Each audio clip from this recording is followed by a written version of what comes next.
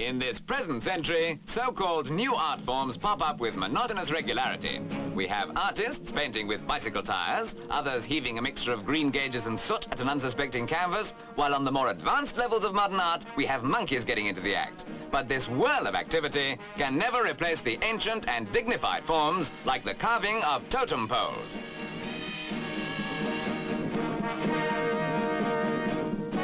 The carving of totems, although a dying art, is still practiced by a few skilled men, in this instance in Canada's British Columbia.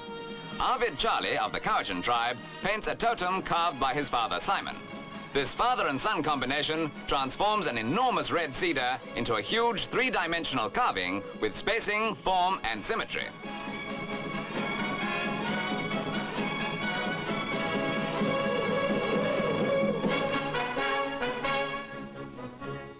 Before the actual carving of the trees, the wood is seasoned for 2 years.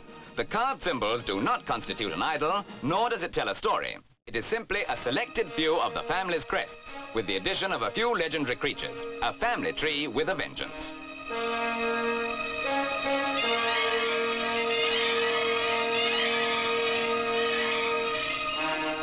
Always on top is the Thunderbird, an enormously powerful creature whose eyes were supposed to flash lightning and whose wing beats caused thunder.